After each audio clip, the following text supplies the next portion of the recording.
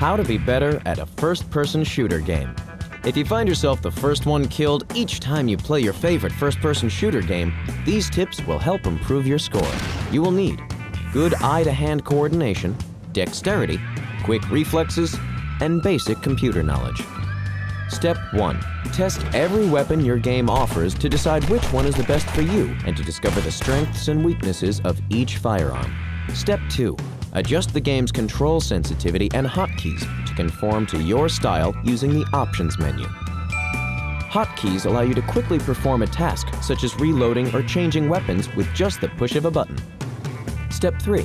Know your environment and become familiar with each level. Pay close attention to any traps and locate the best places to hide in a firefight. Step 4. Move quickly and often. A moving target is harder to hit than one that's standing still. When hit, most games will show you the direction of your attacker using red arrows. Use this to get away quickly and return fire. Step 5. Shoot in quick bursts. Not only will this conserve ammunition, but it will also improve your accuracy. Step 6.